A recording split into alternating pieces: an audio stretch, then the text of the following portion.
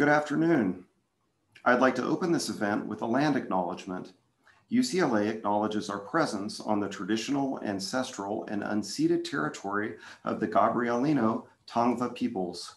My name is Joel Cayley. I'm a business development officer at UCLA's Technology Development Group.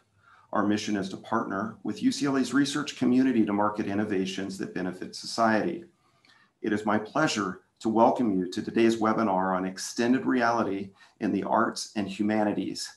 I've been interested in virtual reality since Jaron Lanier's pioneering work in the 80s, and I've eagerly watched the seeds he planted grow and blossom into the extended reality we enjoy today. TDG believes the time is ripe for a greater focus on extended reality. We seek to promote UCLA's ongoing extended reality discoveries, to support companies and entrepreneurs who want to broadly share our innovations, and we invite the extended community to collaborate with UCLA to push the boundaries of what's possible. With that, it is my privilege to introduce the organizers of this webinar, Maya Manojlovic, Joy Gui, and Francesca Albrezzi. Thank you, Joel, so much for your welcoming remarks. On behalf of all of the presenters, I'd like to thank the TDG team for hosting us and helping us organize this webinar. I'd also like to extend special thanks to the Chair of Digital Humanities, Todd Presner, and Associate Vice Chancellor, Amir Nyberg, for inviting us to present our work. Welcome to our webinar. We are members of the core group that founded the UCLA XR Initiative. XR Initiative is a hub for the UCLA faculty, students, and staff interested in XR. XR stands for extended reality, encompassing virtual, augmented, and mixed realities, as well as haptics technologies. We see the XR technologies as crossing disciplinary boundaries and organically bringing together people from diverse backgrounds to explore, experiment, and create with these tools. Moreover, after seeing our world go remote, it's clear that XR expands our options to communicate and collaborate in very concrete ways.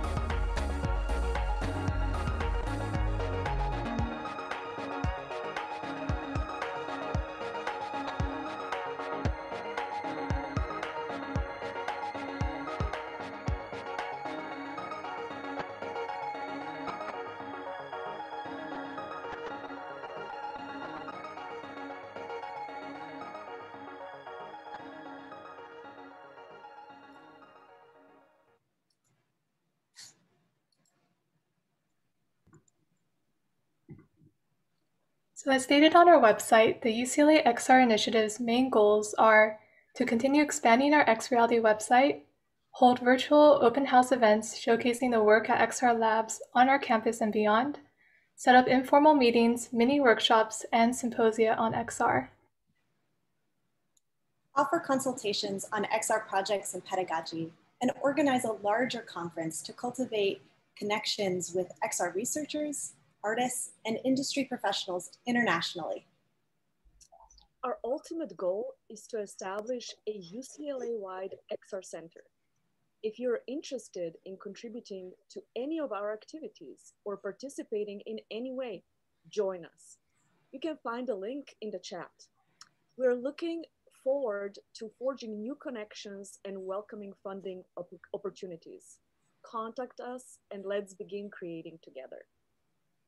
For this webinar, we've assembled snapshots of 7 XR Initiative affiliated UCLA faculty and staff working with XR at the intersections of arts and humanities. They will present their XR research and creative projects and how they use XR in the classroom. Here are the presenters in order of appearance. Steve Mamber with his teaching app for research of 3D film in VR. Anthony Caldwell and Joy Goy with their architectural reconstructions on Broadway. Danny Snelson with his experiments in XR for remote teaching.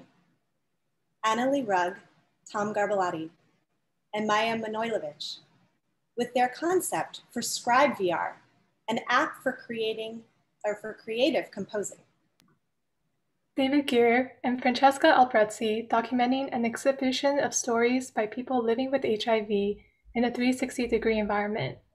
Steve Anderson with a creative VR installation designed to reflect on UCLA's diverse community. And finally, Jeff Burke with an experimental multimedia performance with AR and MR. We would also love to collect some of your thoughts and experiences about XR. In a few short seconds, you should see an anonymous poll launch on your screen. If you can fill this out, that would really help us, and we can share the results at the end as well. Thank you.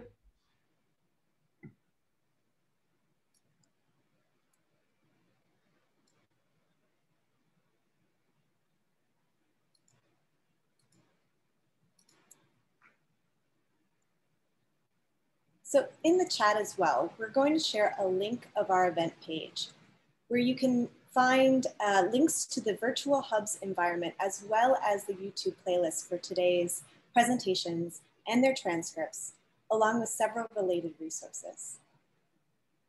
And our format for today's webinar is tailored to our topic. To showcase the exciting things that XR can do, we've leveraged the online virtual platform Mozilla Hubs and filmed a walkthrough of our customized virtual environment that houses today's presentation videos.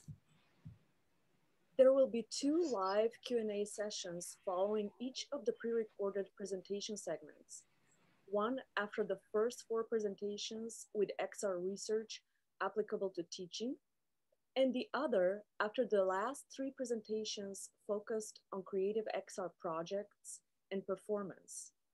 Please type your questions in the chat and preface them with the names of the presenters or title of their project, so it's easier to field your questions. Thank you. And with that, let's get started.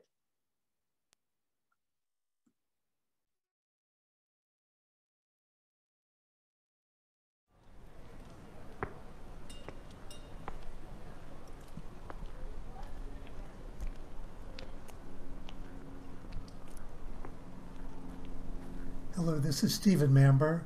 I'm a professor in the Department of Film, Television, and Digital Media, and I'm going to give you about a 3-minute crash course in virtual reality, and then I'm going to show you a sneak preview of a VR app I've been working on for about the last year.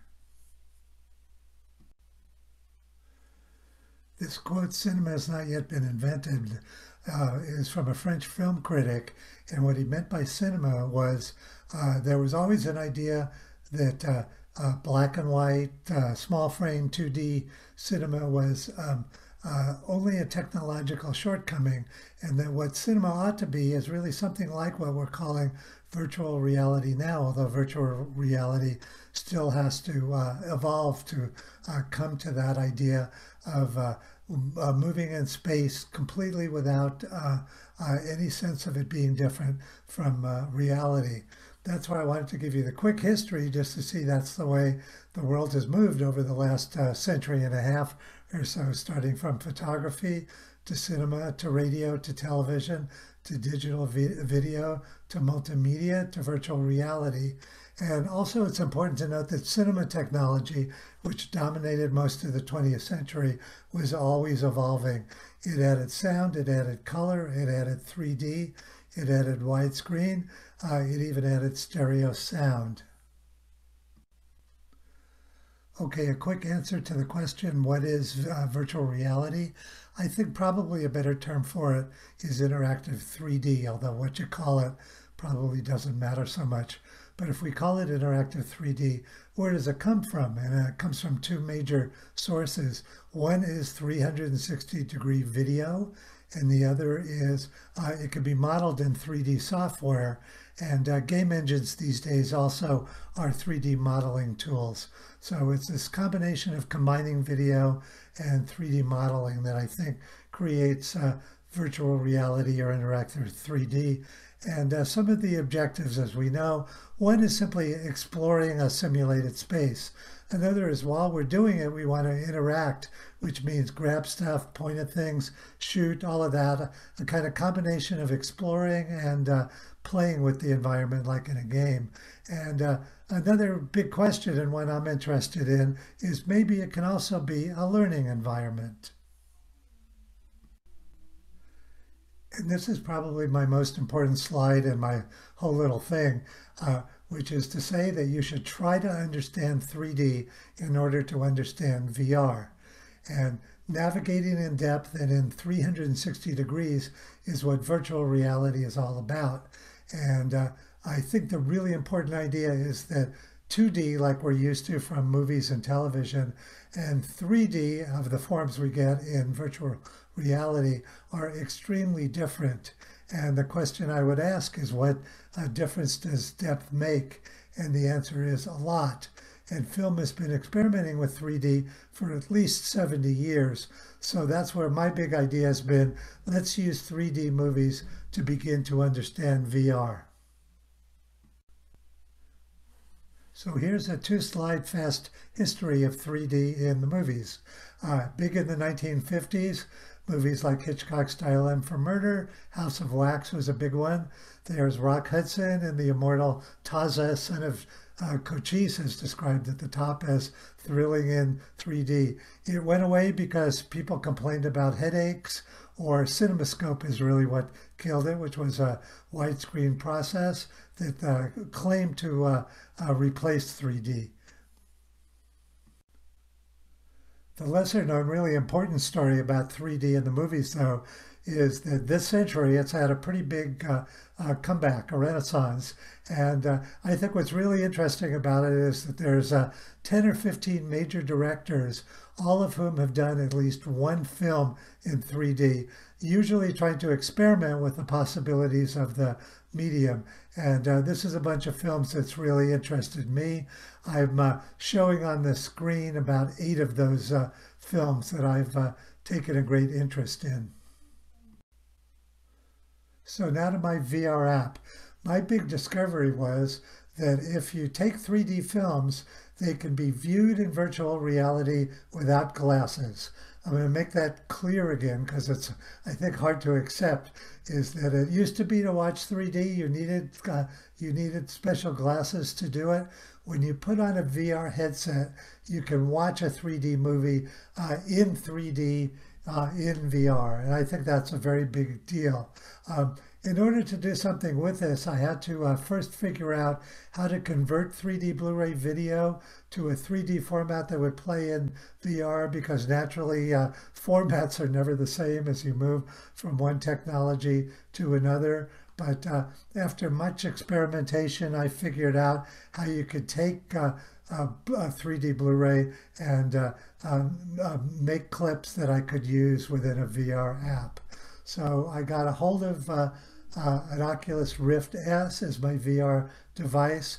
I found that Unity had very good tools for VR, although I had to figure out the way to actually show 3D movies within Unity, but I found a way to do that. So what I wanted to be able to do, my basic objective, was to be able to play 3D clips from selected films together with my annotations of what that 3D was doing so that it could be better understood. I think my idea is that we're learning about VR through studying 3D movies. And I did also want to test VR as an environment for developing media literacy skills, and generally as a way to teach, not just for 3D movies. Okay, we'll let this play, and what you'll see is selecting a movie, and then when you pick a clip, text comes up that goes with it, and you can also control when it plays and going back to the start. Not that one, the other one. That kind of thing.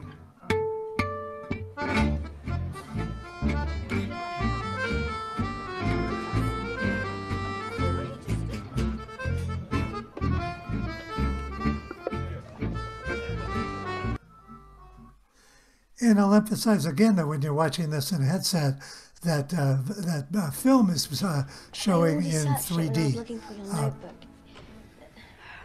I'll look again. You stand guard. And now, just to show we can do it, we'll go back to the list of all of the movies so that we could pick another one. I think we're getting Dial M for Murder here, and see that there's a bunch of examples with that, and that of course you can go play those again too, so you can quickly move from film to film as well. So I hope at least that gives you a quick idea of in 2D of what a 3D VR app looks like.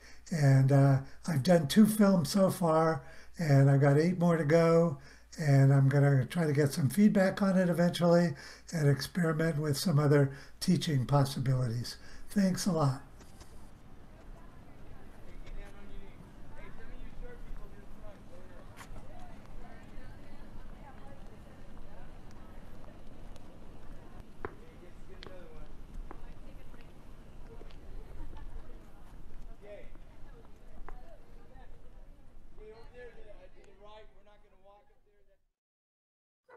Hi, everyone. My name is Anthony Caldwell, and I'm the Associate Director of the Digital Research Consortium in the YRL, and I'm joined here today by my colleague.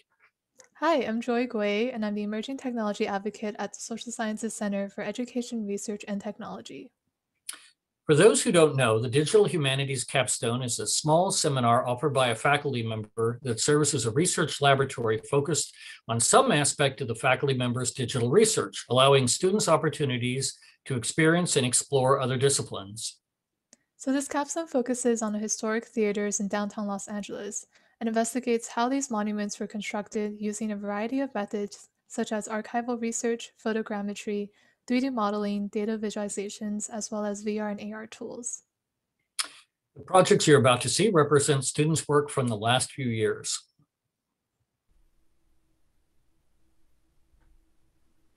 Each theater on Broadway has a story to tell that connects it to the Broadway Theater District and more broadly to the historic core of downtown Los Angeles.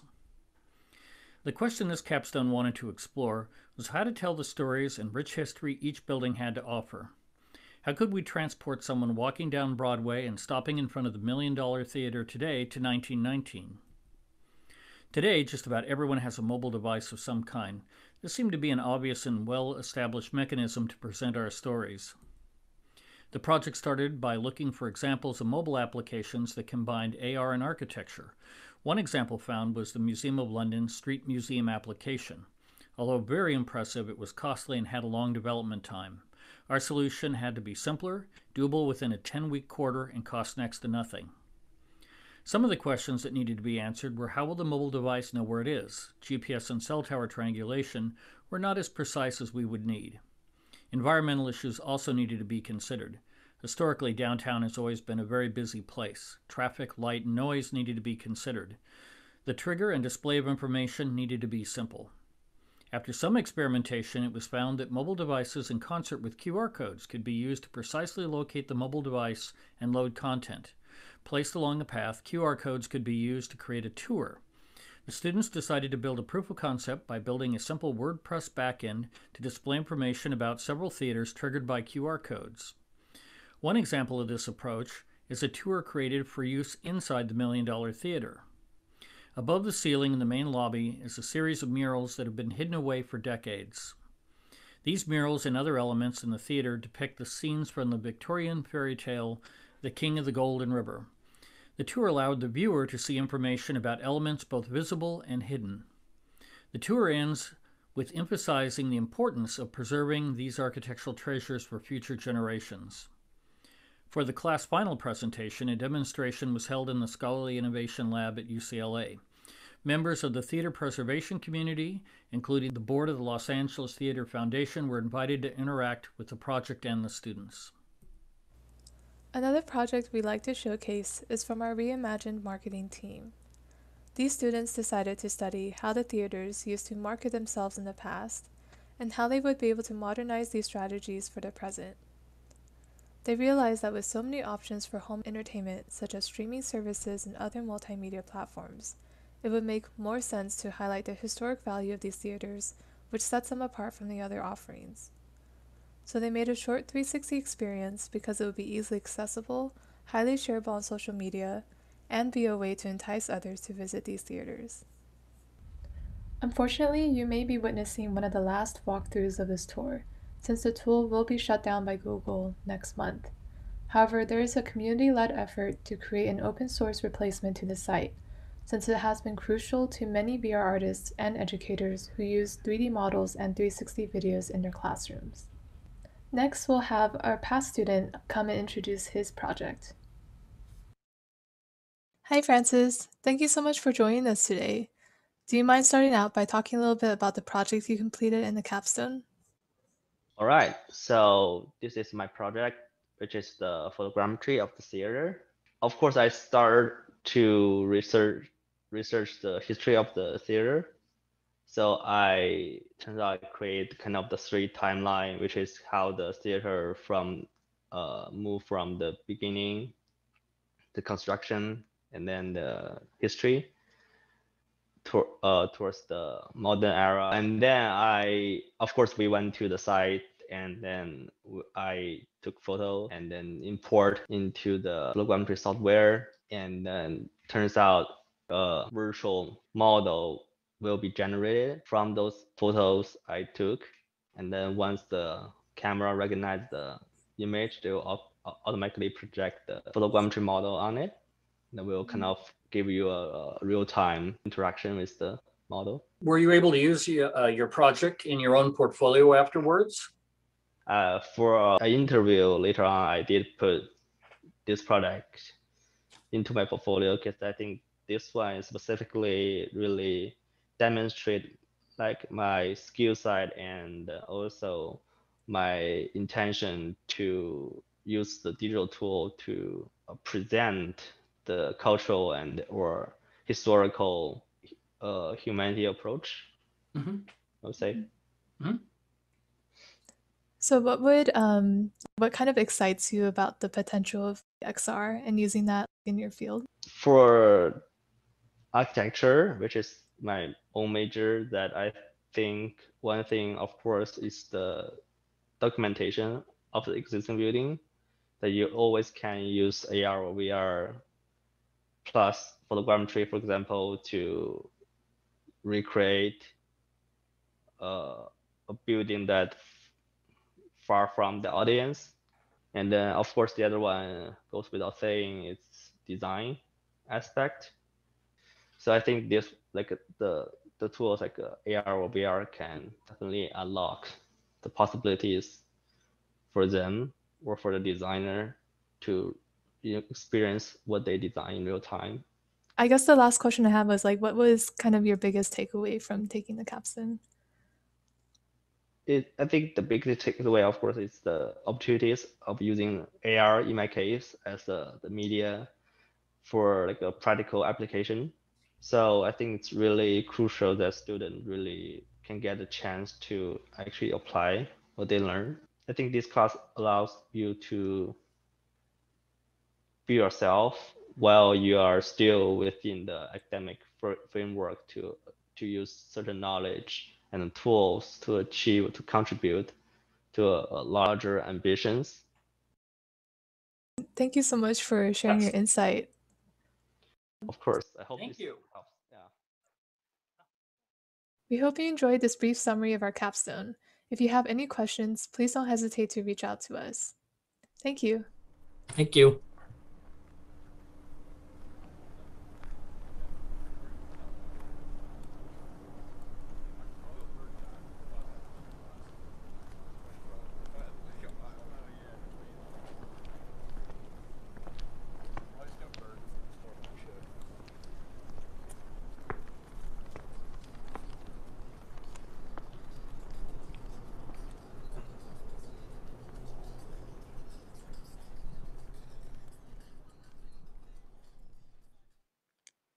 Hi, my name is Danny Snelson. I am an assistant professor in the Department of English at UCLA and part of the core faculty of the Digital Humanities program.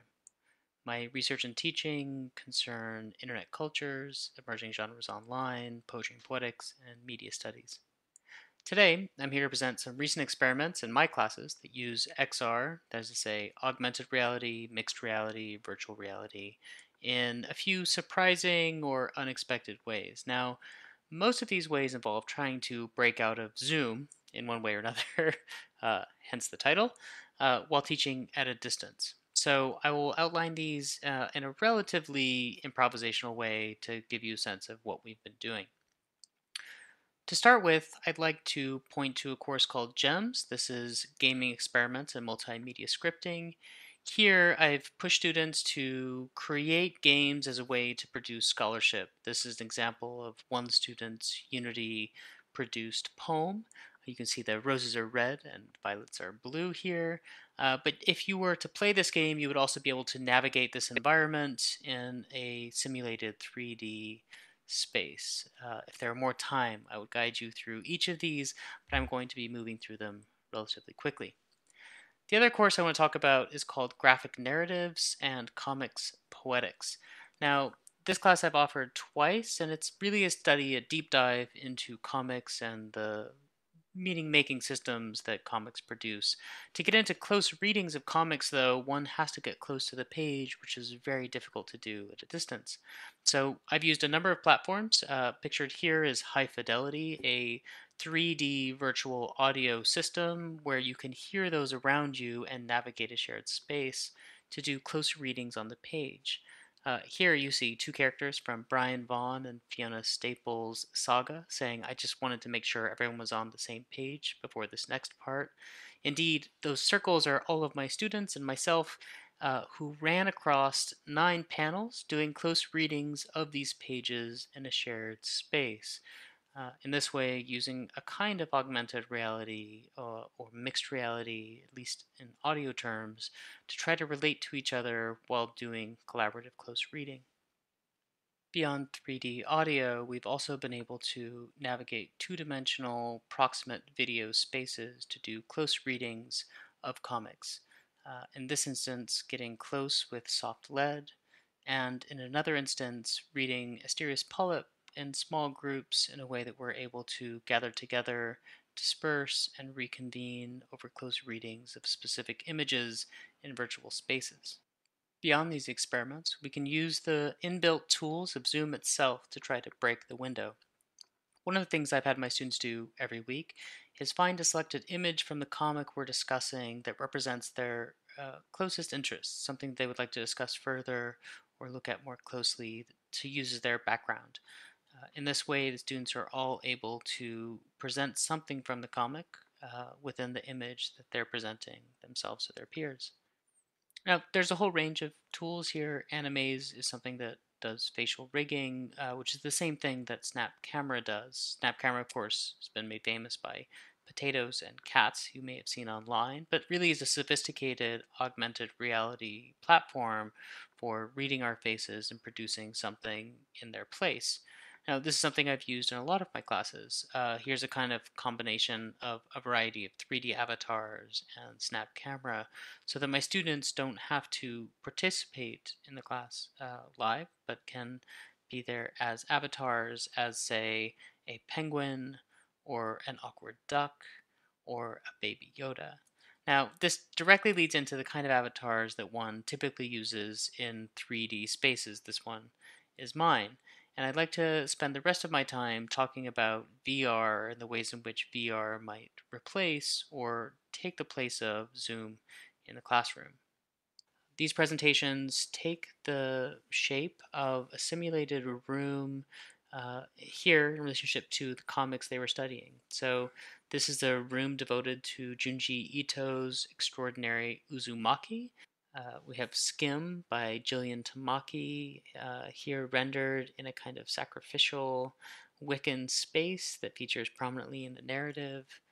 The Inkle by Alejandro Jodorowsky with Mobius as a seaside Italian villa that you descend into the depths of. Enigma, a kind of cyberpunk space by Peter Milligan and Duncan Fegredo, and Hellblazer by Alan Moore.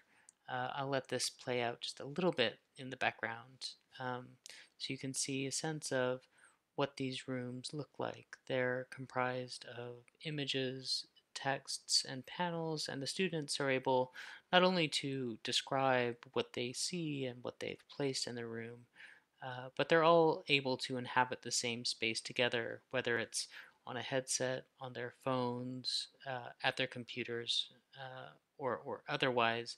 This kind of mixed reality environment can be played at multiple times using multiple screens. In this way, I believe these platforms enable us to bring our students together in ways that we simply haven't been able to connect over Zoom and other devices for distanced learning. I'll be continuing to explore the ways in which XR can facilitate these kinds of connections, and in the meantime, am delighted to see everything that is happening with my colleagues across these departments. So with that, I want to say thank you for listening, and I hope to see you in one VR space or the other.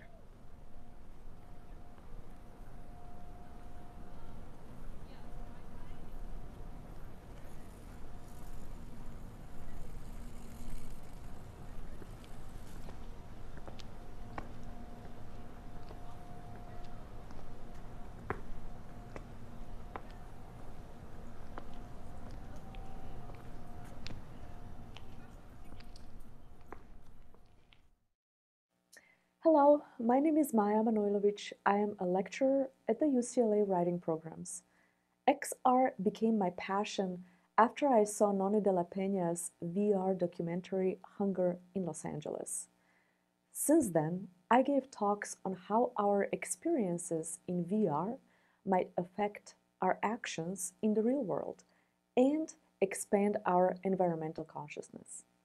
I participated in Oculus Launchpad for VR developers coming all over the world and co-founded the XR Garden salon-style events that brought together the diverse XR communities of Los Angeles. This is why I'm excited about XR. It's a force of convergence, creativity, and collaboration. Hi, my name is Tom Garbalotti. As the Instructional Technology Manager here at UCLA's Humanities Technology Department, I'm always looking towards the broader implementation of innovative technology into a regular classroom. Experimentation is exciting and fun, but getting it into the general classroom, where it has a low barrier to entry and enhances the curriculum, is key for me. I think of XR as being exactly this kind of innovative technology. Hi, I'm Annalie Rugg, and I'm the Director and Humanities CIO at UCLA Humanities Technology.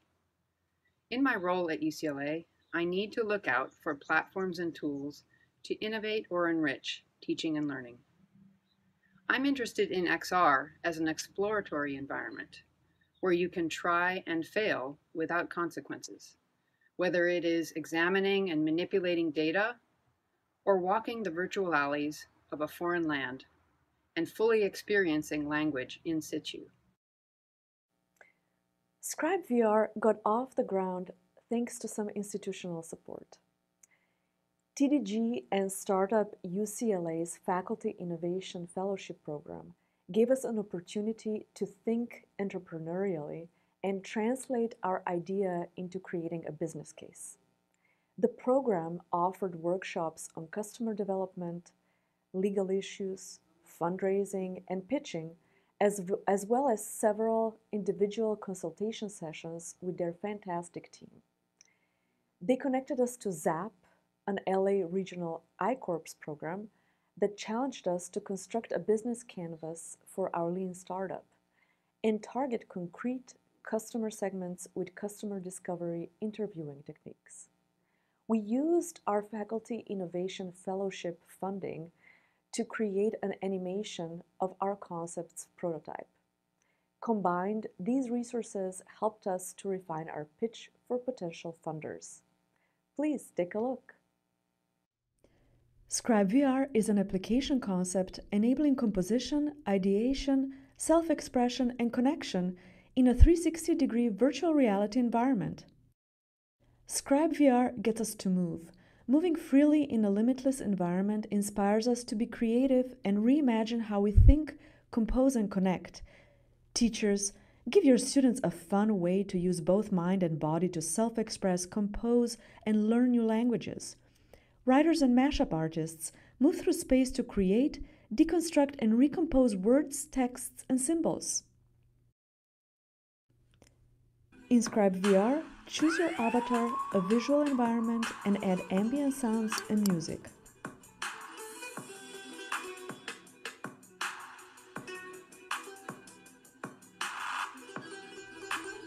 Import a chosen text or character set, or explore and have fun with the world's words and symbols in the Scribe VR repository.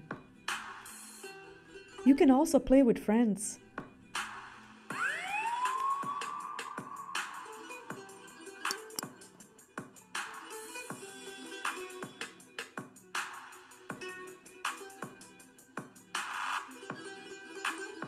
Shared composition in Scribe VR exposes us to new and unexpected perspectives and creations. Scribe VR has no competitor in the VR arena. In a world gone remote, the potential market for Scribe VR in education, health, and business is huge, while prices for headsets and hardware are rapidly decreasing. We're looking for partnerships, advisors, and funding to develop and market our VR app to educators, creatives, mental health services, and corporate team building. Join us in making Scribe VR a reality.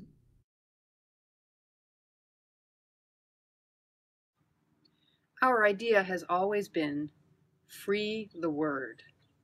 Free the characters and symbols. Unhitch them from margins and lines in 2 dimensions. Let's express our ideas by manipulating and moving words and characters in any dimension, direction, without prescribed order or rules or expectations. In the context of college education, Scribe VR becomes a platform for inspiring and teaching creativity with no judgment and encouraging experimentation where failure is irrelevant. Beyond education, Scribe VR has application in many other markets, as a therapeutic tool for trauma victims, as a platform for mashup artists, as a creative movement activity for child care providers and parents. We all want to create, move freely, express ourselves, and have fun. Scribe VR reintroduces the fun into language and establishes a rightful place for exploratory composition in the virtual reality and gaming realm.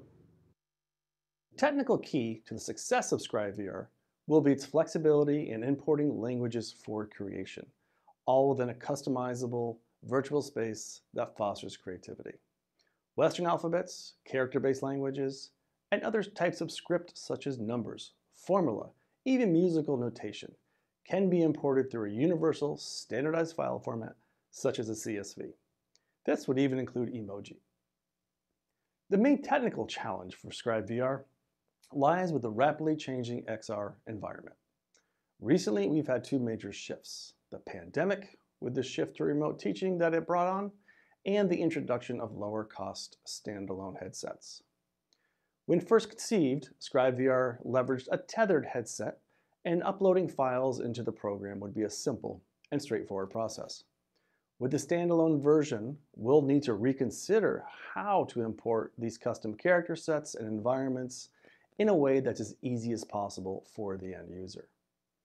For all the pandemic has wrought, however, it has highlighted the usefulness of XR in education and increased its potential for use. This, combined with the lower cost headsets, provides a much richer landscape for Scribe VR and indeed the entire XR community.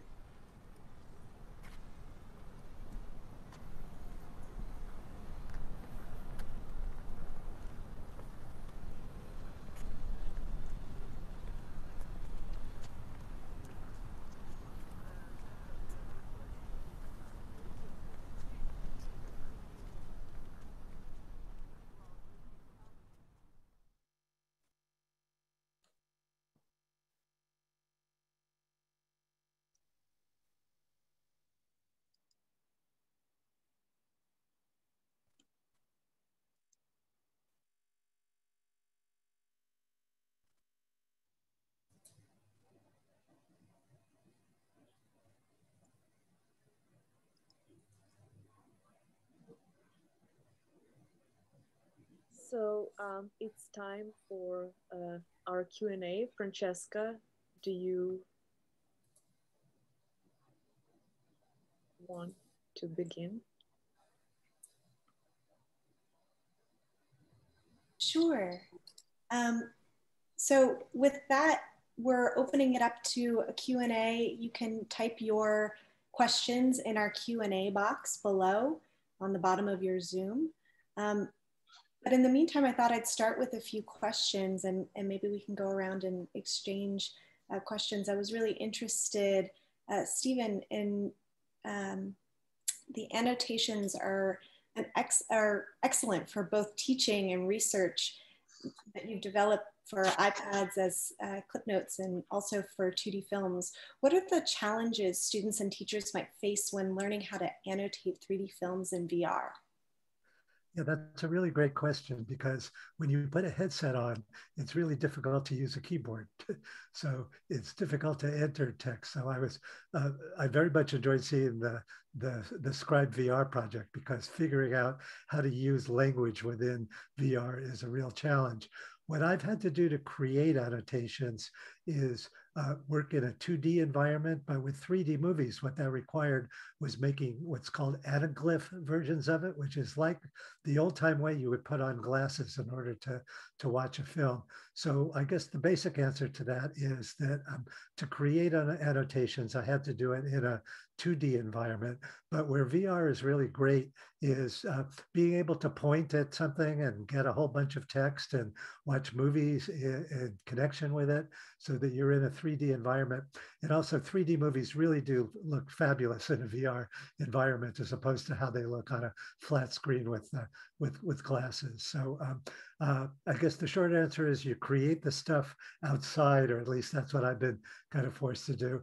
But once you brought it into VR, then it's a really great environment. And I appreciate you mentioning my Clip Notes app, which is one of 4 I've done for iPads that are all free. And if anybody searches my name in the iOS App Store on an iPad, they'll be able to see those.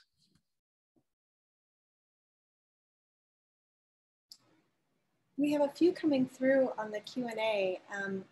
Maya or Joy, do you want to maybe bring some of those forward for our panelists? I'm wondering specifically, Lisa's asking, Tom, can you talk generally about students' reactions to XR instructional applications?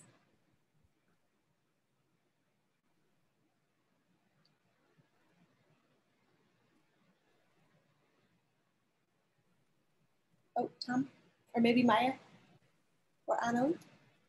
Yeah, I will be happy to respond. Yes, so actually Tom Garbelotti and HumTech enabled me to use XR in the classroom, but this was when the instruction was still face-to-face.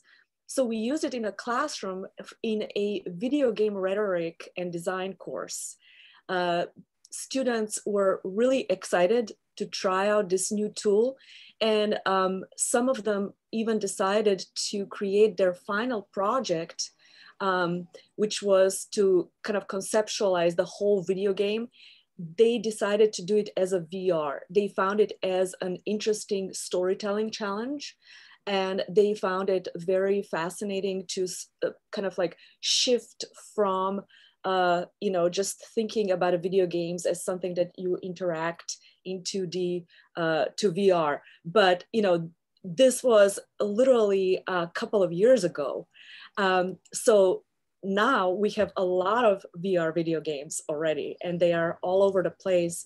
And now students are really invested into trying to learn about this tools more. I'll be happy to talk more about this. But yes, absolutely. And maybe, I know we're short on time for our Q&A, but I wanted to ask Joy and Anthony, what are some other tools that you've used for AR? I know you've been working with Vectorworks. Would you like to talk a little bit more about how you use this tool in particular? Sure. Well, Vectorworks is a 2D, 3D CAD environment that also allows you to build models and push them into the AR environment. And one of the nice things about it is that it's fairly easy for students to understand how to do that. That's always been, in my opinion, an impediment to actually using these tools is the kind of complex nature of actually deploying something. And then once you taught them how to do it, that technology would change abruptly and you'd have to kind of start over. So now things are becoming a little more standard.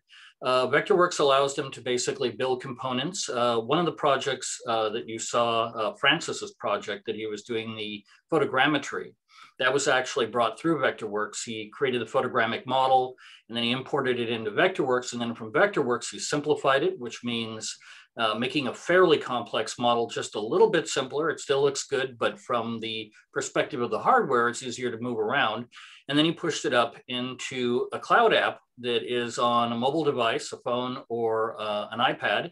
And he was able to go downtown and point it at a building and turn it on. And lo and behold, be able to see his work floating out in the middle of the street. So I think that kind of tool getting it in the hands of students is really amazing. Yeah, and I remember a different group of students also redesigned the marquees from the theaters and also used that in the Vectorworks AR app. And similarly to Danny Snelson, I think we had a previous group even interact with the Snap Camera AR, so that was another tool that we incorporated in the capstone. That's great. I have one from our Q&A box that I thought anyone could answer this one. What softwares would you recommend for newcomers to start designing interactive 3D environments from start to finish? And maybe just where did you get started in your XR journey, and how has that developed over time? And what would you recommend for people who are just starting off? I'm not sure if you were directing that at me, but I think there's a couple. Unity, which keeps getting mentioned, is one of those, which started out as a game engine, but they added VR capabilities fairly early, and it's also a good environment for doing 2D and 3D simultaneously. There's also the Unreal Engine, it's called, which is done by the same people who did Fortnite, and it's got a little bit steeper of a learning curve, but the tools they provide are really beautiful, and it's probably worth taking the effort to do that. So I'd say Unity and Unreal are the two main ones for getting started. And maybe the Scribe VR group, I mean, you're developing the tool from scratch. Where do you plan to take it from here? Maybe you can expand on that too. Oh, thank you for the question. Well, exactly this is our challenge. With the pandemic, we kind of got stopped and we couldn't really work on it as much as we would like to. But right now, our goal is to really create a prototype, an interactive prototype for VR, yes, with Unity designers, and you know, really create the whole 3D environment where one can interact in, actually. And hopefully we will find some funding and support to really expand, you know, just the basic idea into being able to create your own environments or import variety of environments, such as, you know, natural environment or, you know, sea, underwater, whatever. And also add sound, that a soundscape that, you know, of it one's choice. So that was our idea.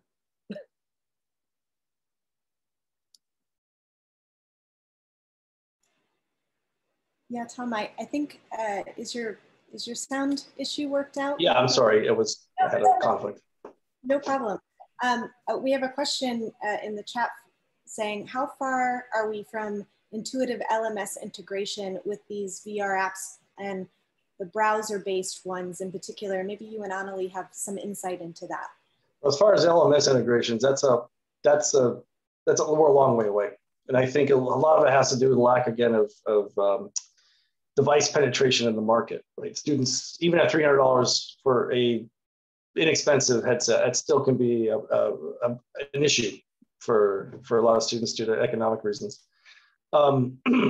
We did find using some 360 videography that seeing it flat on a web browser at least was a way to kind of balance that out. So, and that can be done basically through, here at UCLA, we have Kaltura. They actually have a 360 video player that functions. So we have that capability today if we have the footage to work with. But as far as like a nice one-click integration with the LMS, I think we're still a ways off. And some of that's going to depend on the economic situation with software development for education. You know, if a company comes up with the product they want to sell, then they'll develop an integration for it, right? For us, and like with Scribe VR, we could do that if we had a project, it had the project at a state where we could build to tie it in. But there's going to be obviously development costs with that. Thank you so much. I think that's really thoughtful. And I want to sort of build off of this question of building under pandemic conditions. We have a question from Erin Riley saying, what type of issues have you had in the past year with giving access to this technology in students' homes? So i.e. access to headsets or being able to do XR work or research remotely. And how have your XR alliances across UCLA supported this? I would say right now, with the XRI, the X Reality initiative that we have, it's kind of just starting off. So that's why I think it's really important that we can pull these resources from across campus, because we don't really know how many headsets are out there that we can actually lend out to students. So I think it's important to kind of gather all the resources and be able to assess like how best we can meet student needs.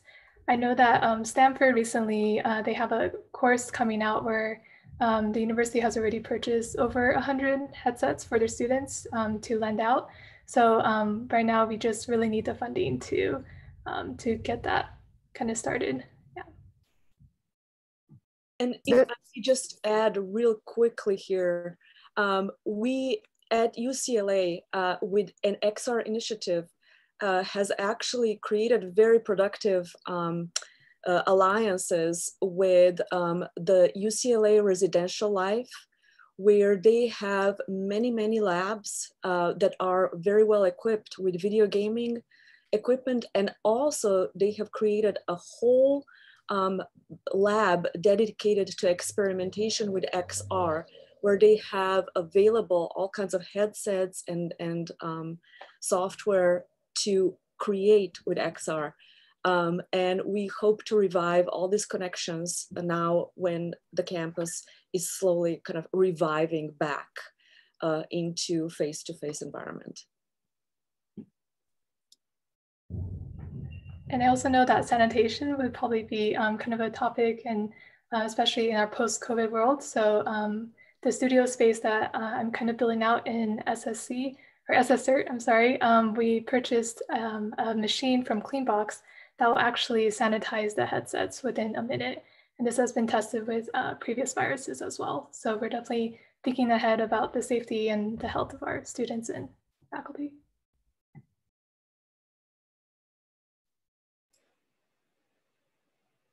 And I think we have time for maybe just one more question.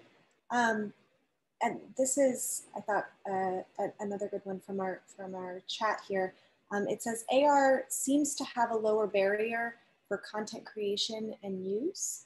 Can maybe Steve and Joy and Anthony talk about, can you discuss the added benefit of immersive VR versus something like AR?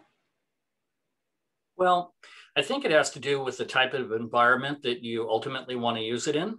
So in the case of the work I'm doing right now, which is largely with historic theaters in downtown Los Angeles, you would really not, it's not really the environment for a completely immersive event. It works far better on a phone or mobile device to reveal some aspects about the buildings and structures and history that's already there. But on the other hand, and Steve and Joy can probably get into this a little bit more, I think that if you want to experience a structure or a place that doesn't exist anymore at all, immersive is really the way to go. So I think it really is environment specific and project specific. Go ahead, Joy, if you want.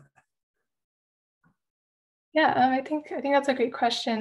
Right now, as the research is sort of catching up to sort of measure the outcomes of how students are reacting to VR experiences, I think it's a great opportunity to sort of be at the forefront and to just create these environments for them to experience, because as we all know, we all like learn things in different ways. And so I think VR could really help just with the engagement that students sometimes struggle with, especially with these Zoom classrooms. And I'm sure a lot of instructors are thinking about ways that they can make their content more interactive. And there's definitely been research that has shown that that students retain more that if they're able to interact with their environment and to really get that knowledge ingrained. So.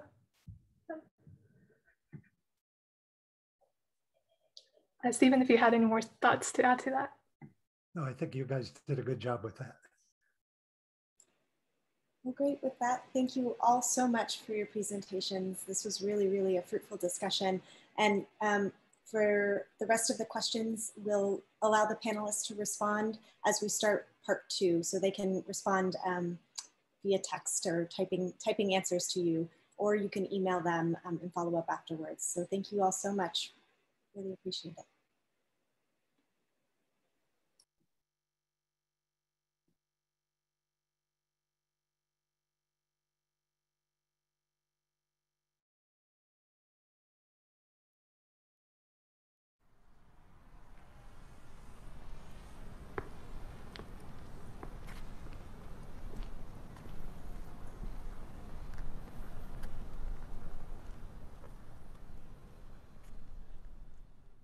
Hi, I'm David Geer, Director of the UCLA Art and Global Health Center. 15 years ago, when I was teaching a class called Make Art, Stop AIDS, my colleague Robert Sember thrust a copy of A Broken Landscape into my hands.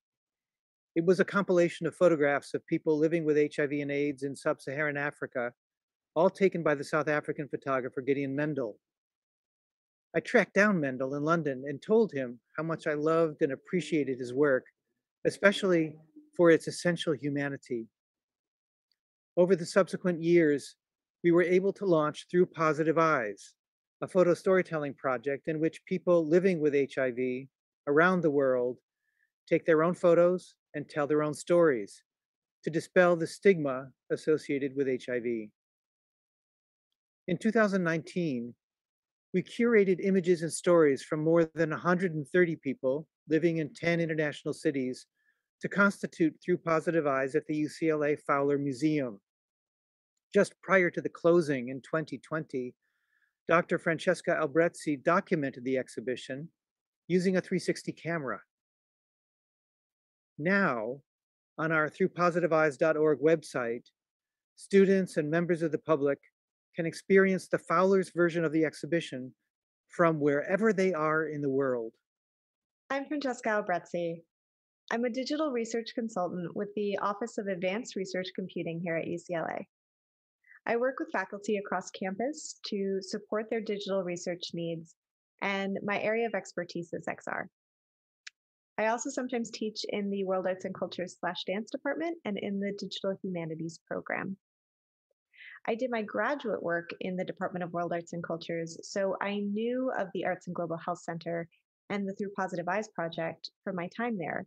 But when I saw the exhibition at the Fowler Museum, I was really moved, and I reached out to David to see if he and his team would be interested in having it documented using Matterport 360 technology. Knowing the exhibition was scheduled to travel, I thought an XR capture might be useful for people to virtually experience how the exhibition was done at the Fowler, perhaps to compare it to other installations on the tour, or simply to reach a wider digital audience that might not have been able to see it in person. The team was incredibly supportive of the idea, and the Fowler staff allowed me into the space the day after the exhibition closed to complete a 360 photogrammetric capture before it was deinstalled. The capture was subject to some limitations, which affected the level of quality we could achieve. Things came together extremely fast, so there was no time for pre-production or planning. Aaron Connors from the Fowler generously opened the gallery for me, waiting nearly 2 hours while we captured the space. We chose to use a fairly powerful but lightweight 360 camera, the Insta360 1X, in combination with the Matterport mobile app, so we could move quickly through the space, taking spherical captures every several feet, noted by these circular rings, in order to create a photogrammetric 3D model. Due to the time frame, we weren't able to adjust for lighting or use a Matterport camera, which would have enhanced the quality of the capture. For example, this last room was lit with red lights, but it appears more of a purple in hue in the capture. Nevertheless, the capture does give a compelling sense of the exhibition space and design, and the Matterport platform provides users the ability to experience the space as a 3D model, a flat floor plan, or as desktop or immersive VR. Next, we added an annotation layer. While the Through Positive Eyes website provides a different view of much of the work presented and more, we wanted this layer of the virtual experience to stay close to what work and information was provided in the physical exhibition. We color-coded the annotation pips. Green was used for labels with text and high-resolution images. Red was used for embedded video. The annotations allow users to view the media directly in the virtual space. A few challenges we encountered with the annotations involve placement and text limit. The exhibition was designed with these stations of various works presented on either side of the pedestals placed in the center of the room, like a forest you could weave through. As photos are stitched together to create a model of the space, this design presents an interesting challenge for the placement of annotations. The base of the pedestal was used as a guide, and annotations were set on either side. We chose not to include the artivist headshots that were on the stands as additional annotations, as to not further overwhelm the virtual space. These can be viewed on the Through Positive Eyes website. Finally, the description text for the annotations is limited to 1,000 characters in the platform. So in one case, we chose to stack annotations, so the full body of text could be read in 2 parts.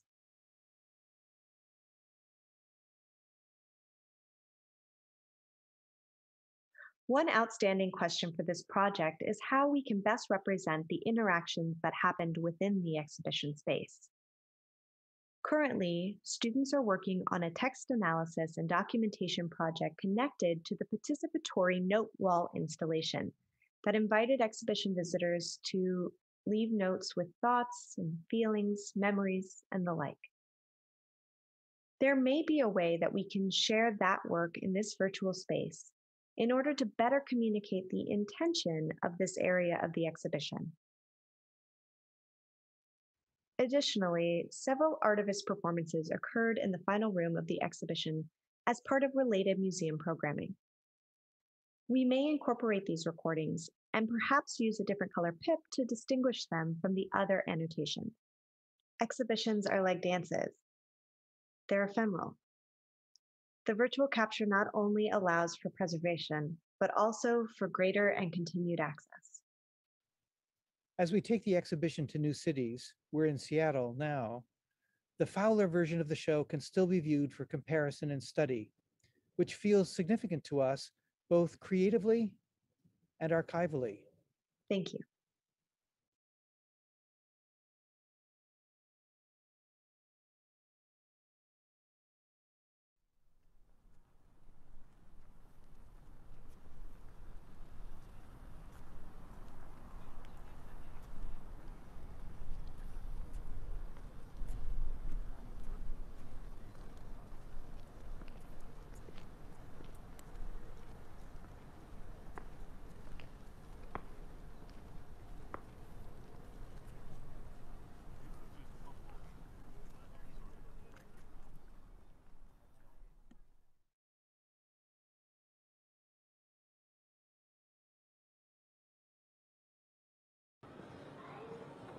In 1970, Bruce Nauman created one of the first works of video installation art, titled Live Taped Video Corridor.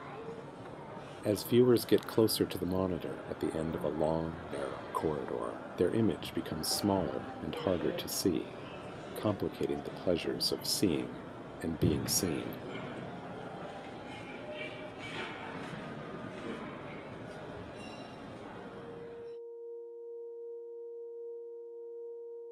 Live VR Corridor is a mixed reality experience that is part physical and part virtual, operating at the intersection of embodiment and sensation, perception and desire.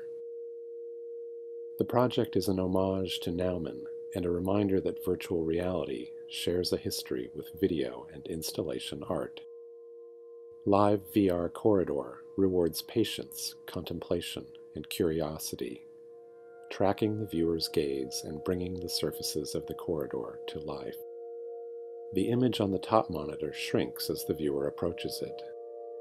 The bottom monitor shows a live feed from the camera in the head-mounted display.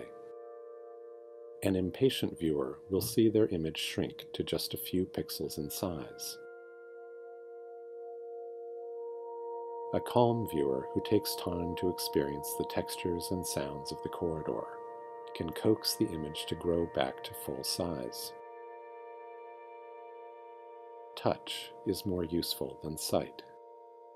Looking becomes touching. Seeing becomes feeling.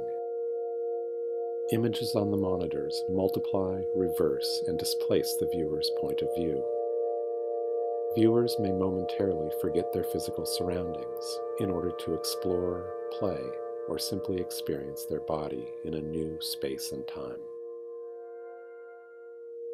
Virtual X is a collaboration between the Department of Film, TV, and Digital Media and UCLA's Office of Equity, Diversity, and Inclusion. The project uses virtual reality to invite reflection on how environmental cues affect students' feelings of belonging at UCLA. Machine learning was used to generate synthetic humans reflecting a range of faculty demographics based on real academic departments at UCLA. Using a combination of gaze tracking and change blindness, viewers unknowingly create incremental changes in their environment, marked by real images, flyers, posters, and signs drawn from every instructional building on campus. As viewers scan the room, software keeps track of the images that have been observed, triggering unseen transitions in the environment. Rather than rely on empathy to generate a singular emotional response, Virtual X embraces the intellectual challenge of creating a diversely welcoming and inclusive campus environment.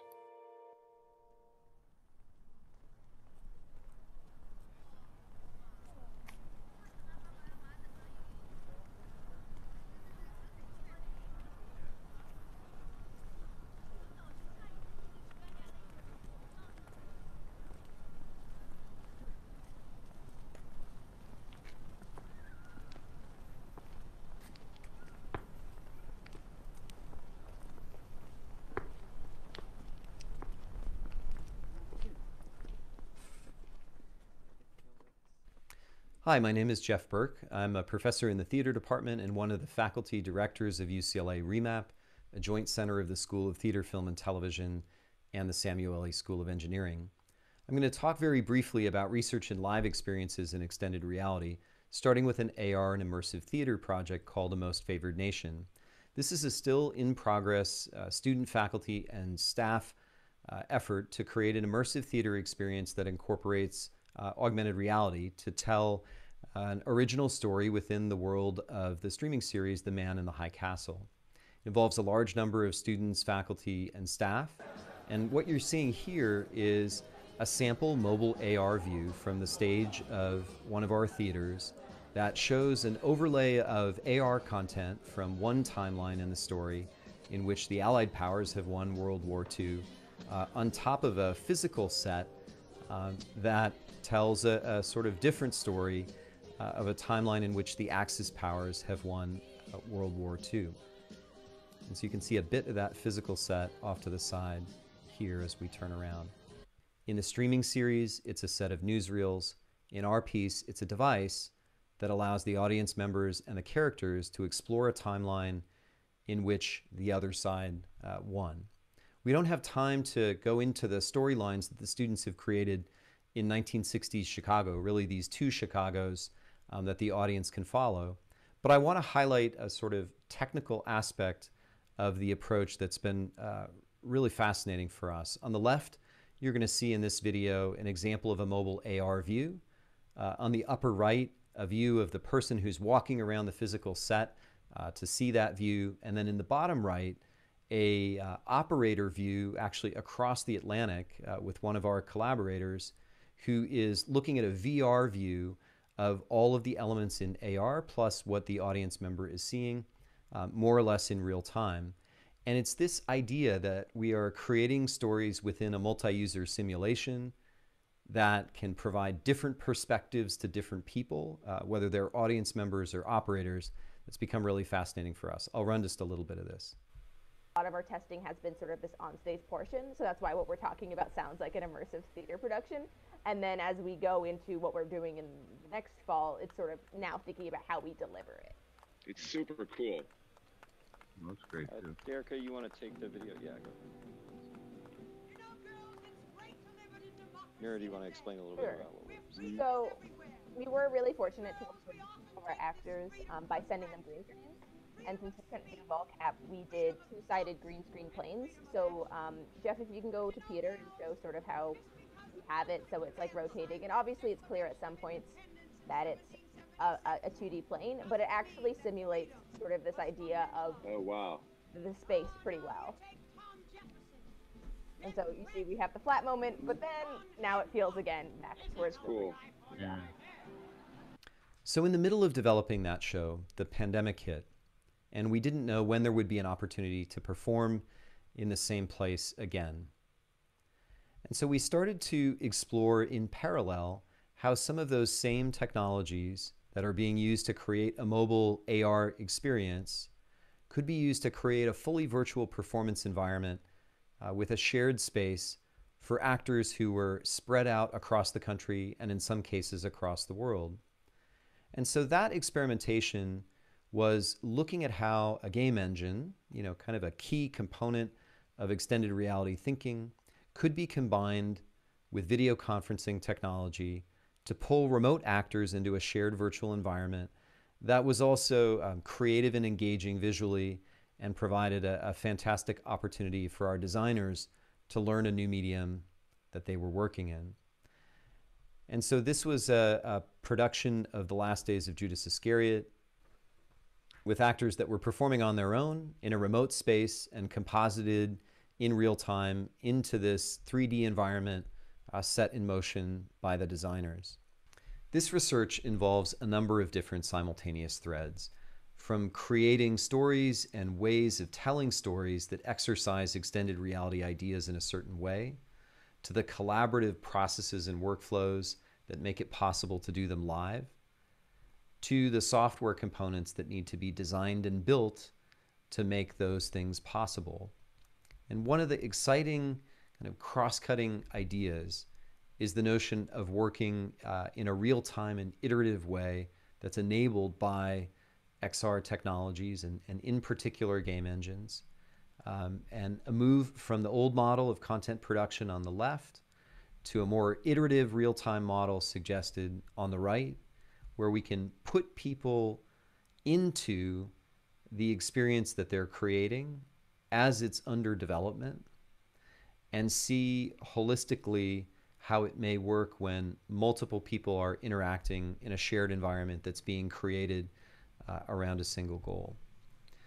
So one of the exciting directions that's happening next for us is to take some of those real-time ideas, some of the extended reality experience from the pandemic, and start to re-enter the physical world in our thinking and explore hybrid experiences that use technologies like LED walls to bring XR experiences that we've been doing remotely on stage and into physical environments. And in particular, we're working on a pilot with the Anderson School of Management around immersive learning experiences that involve both in-person and remote students using some of these technologies. So I'd be happy to talk more about these ideas or answer questions by email. Thanks very much.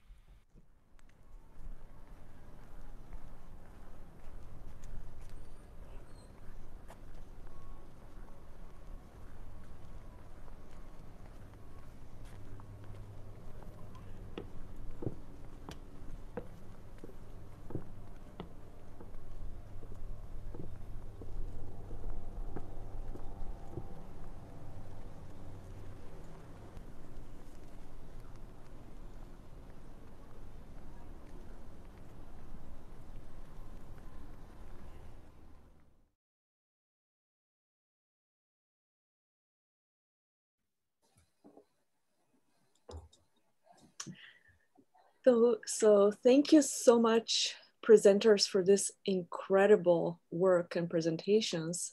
So with that, I would just like to open the Q&A. And I will just start with the first team through the positive eyes with David Gear and Francesca Albrezzi. I found all your materials very, very moving when I was exploring them on my own. And I was just wondering if perhaps you could speak a little bit more about how the 360 experience of the exhibition in virtual reality complements and perhaps also extends the live experience of the exhibition. Shall I dive in a little bit first, Francesca, and then I invite you to join me? Yes, please do. Yeah. You know, I have to say that as a person who is very interested in live experiences, you know, live theater, live exhibition, I think there are things that happen when you walk into an exhibition space that are visceral, that are meaningful. You pick up a tone. You can be moved by a set of images even before you know what they are. And I think that the 360 version, the VR version of it, requires a commitment Like you have to really, believe that you're going to spend some time and you're going to go deep and you're going to, click on various links in order to get more information. Without the more information, you don't get the range of emotion that's available in the live experience. But you do really get those details. So, it's I think, as always, it's a trade-off between the visceral, the immediate on the one hand, and what you can get from deeper study that comes in the 360 version. That would be my take on it. Francesca, what do you think?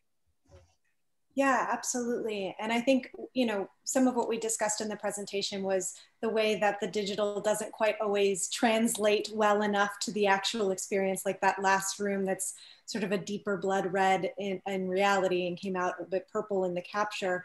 But I think what's important, at least on my end and coming out of museum studies, is to think about how we teach curation and sort of the art of display and how we elicit those visceral reactions by placing things in space and creating an environment that brings different art pieces together in really powerful ways. And to be able to teach that in a way that is more contextual than just here's a picture, but allowing people to sort of experience the space really changes how we might think about sharing that knowledge and also preserving it for the future and giving a different kind of broader contextualization for the archive. And I think also David can maybe talk a little bit more about the way the exhibition is traveling. So in different iterations, in different spaces, this has a very different feel. So being able to sort of preserve at least one of the spaces and sharing that in a remote way can be very useful, I think, for teaching that. Yeah, it sounds fascinating. Like you are really bringing sort of this experience from the museum into the classroom for students to be able to interact with it in a deepened way. David? Yeah, I think that the crucial point here is that it works really well for study, really well for the more in-depth engagement. The elements that you can experience when you walk into an exhibition sometimes might come across better in a straightforward photograph. Francesca, since you raised it, the first exhibition, full exhibition of this material was in Durban, South Africa, then in Cape Town, then actually in between Johannesburg, then Cape Town. So there are 3 South African cities, each quite different, one from the other, and then to the Fowler. And so within the realm of museum studies and curatorial framing, there's no question that it's incredibly useful to be able to see the very fine details, the granular details of what it was that was going on inside the exhibition. And for things like design, it may be more useful to see an exhibition photo, a display photo, to see like what you witnessed when you came in the front door. So we get different things from different approaches. But I for one, I have to say how grateful I was and am to Francesca for her diving in at that last possible moment before the exhibition closed or before the campus closed, to be able to document what was going on in that exhibition, because otherwise it was gone forever, just gone, out of trace. Yeah. Well, this really sounds wonderful, and I'm so happy that both of you have elaborated really on the pedagogic moment here in relation to XR, because there were a lot of questions in relation to that in the chat. So I hope that this has answered those questions, at least partially. So with that, I would like to move on to Steve Anderson. Steve, you have been writing about VR, experimenting with VR, teaching VR, and doing all kinds of things. And, could you please talk a little bit more about this video documentation of the 2 projects that you have presented for us? Yeah, sure. Thanks, Maya. So I've not only been writing and thinking about it a lot, I've been getting really cranky about the way lots of people talk about VR. Especially back, both of these projects were rooted in a particular moment of real industry hyperbole. Shortly after Facebook bought Oculus, and there was kind of like all of this enthusiasm, and no one's ever done this before, it's never been tried. And that's just not true. I was very glad that we started this conference with Steve Mamber's overview of historical cinematic technologies, because I think all of these things, none of them emerged in a vacuum. All of them are related to these much longer histories. And so the pedagogical context for those projects was coming out of a class in which I was really trying to get students to think about history and the interconnections between contemporary technologies and, you know, experimental media art from the 60s, 70s, 80s. So both of those things were kind of responsive projects. You know, like all of the prevailing wisdom about empathy as being the way that you can reach people and change people's minds or give them an experience of what it's like to be another person. You know, I think that's kind of really naive and problematic. So the Bruin VR project, the Bruin X project, was really about kind of like trying to say, let's appeal to the intellect rather than to the emotion, and to try to open up those possibilities and not have it be something that's, you know, overwhelmed by kind of hype and overstatement. Thank you, Steve, so much. Maybe we will have time to come back to what you're talking about, and, you know, but since you raised this issue of all these shifting perspectives that are possible and also intellectual engagement and not just purely emotional. So I would like to move to Jeff Burke and his project, Live Experiences in XR with Remap. And so Jeff, you as well have been experimenting and doing all kinds of stuff with various technologies and performances and multiple simultaneous perspectives and all this stuff. So, you know, why is it important for you to explore and experiment with the ways in which XR and other technologies sort of modulate performance? You know, just what is your vision for the future of your storytelling? Thanks. I think we have, I saw the 1 minute message go by in the chat, so I'll try to answer that really quickly. I think it's, what I've been most interested in is trying to understand how to see the tools that are in wide use elsewhere, sort of challenged by artists, specifically around creating live or real-time experiences. So if you think of where so much development on the technical side has happened, it's been driven by the game industry, it's been driven by cinema, it's been driven by software and pre-visualization and things that were kind of inherently coming from different models of production.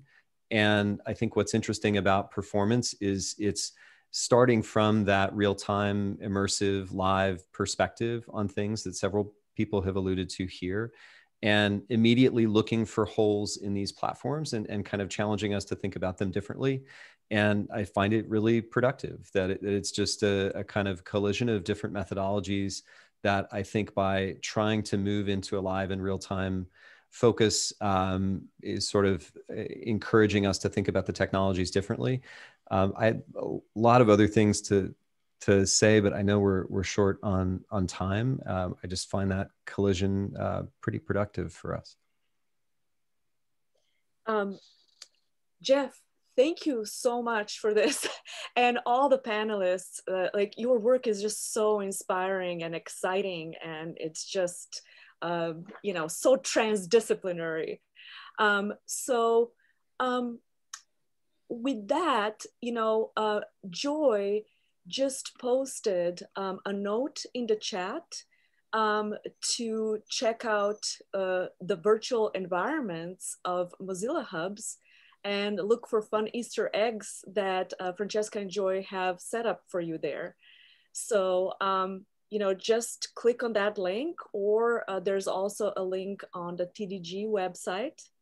And so with that, I want to thank everybody for attending this webinar.